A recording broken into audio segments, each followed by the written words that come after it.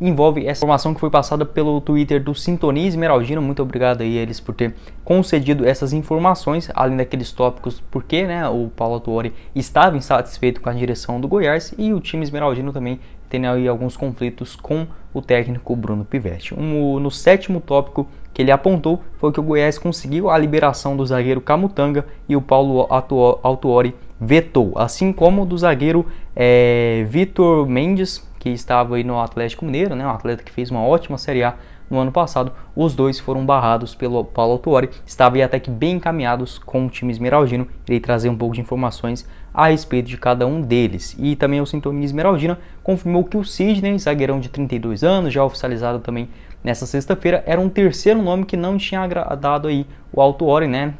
Inclusive o Paulo Rogério teve aí que insistir nessa negociação, confirmando com o Arlen Menezes também para oficializar esse acordo com o zagueiro ex-Real Betis, Benfica e também o Besiktas. Então realmente parece que tinha ali uma desavença entre as duas direções, enfim, o que cada um pensava acabou pagando o preço aí, né? Tanto o Vitor Mendes quanto o zagueiro Camutanga, mas eu acredito que algum deles ainda pode pintar no Goiás. Iniciando, né, o nosso tópico a respeito de cada um deles, o Vitor Mendes, zagueirão do Atlético Mineiro, atleta aí bem jovem, tem apenas 23 anos de idade e chamou muita atenção na última Série A com a camisa do Juventude. Inclusive, ele viria para o Goiás para uma quitação de partes no abatimento da dívida envolvendo o Léo Senna. Se você lembra bem, foi negociado com o Spezia no ano passado, o Atlético Mineiro vendeu uma porcentagem do Goiás sem consultar, né, o time esmeraldino. Acabou que ainda tem essa dívida, entretanto, né, não foi pagado. Enfim, acho que o Atlético Mineiro gostaria de repassar um dos jogadores para o elenco esmeraldino,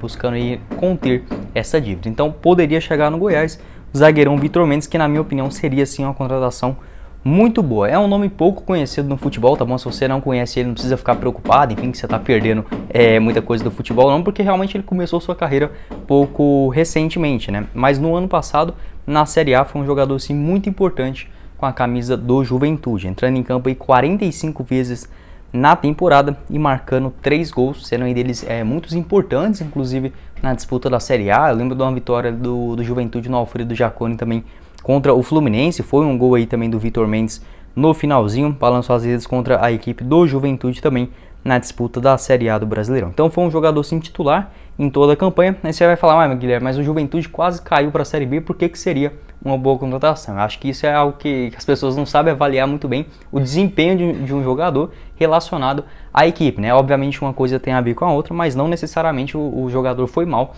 só porque o time terminou em 16º, 15º, muito longe disso, né? Então, na minha opinião, seria sim um bom reforço. Foi um nome que agradou muito no ano passado o técnico Cuca, que exigiu para o Atlético Mineiro retornar para a disputa do Campeonato Mineiro, né? O Cuca acabou saindo do Galo, o que mostra aí também o pouco rendimento do Vitor Mendes com o atual técnico do Atlético Mineiro e também, né, sendo pouco aproveitado dentro do elenco lá em Belo Horizonte. Apenas 3 jogos na disputa do Campeonato Mineiro, foi titular em apenas 2 deles, contra o Vila Nova de Nova Lima, partida aí que ficou 1-1, foram 3 jogos, né, como titular. Também contra o Uberlândia, vitória do Atlético Mineiro por 1-0, e também na derrota contra o RT por 1-0, também jogando em Patos de Minas. O Vitor Mendes fez seu último jogo pela equipe do Atlético Mineiro. Depois disso ficou no banco de reservas, inclusive na última partida contra a equipe da Caldense, no duelo de ida das semifinais, o jogador estava disponível no banco de reservas. Hoje a zaga é meio que formada com o Hever e também o Natan, tem a opção do Júnior Alonso também, que voltou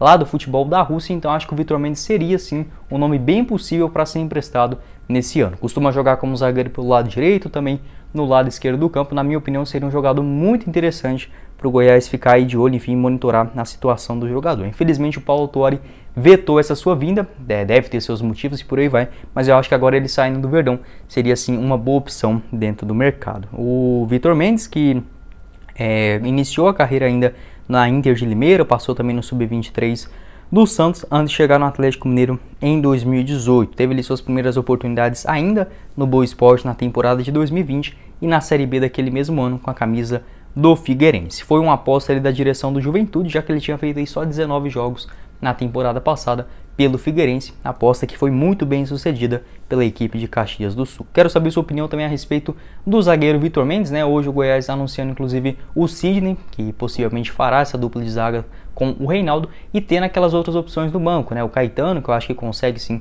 suprir ali as necessidades também caso precise entrar no decorrer da partida. Também tem o Ian Souto, o Everson da Silva, jogadores aí mais jovens que devem ser aprimorados durante o ano. Quero saber sua opinião aqui embaixo também sobre o Vitor Mendes.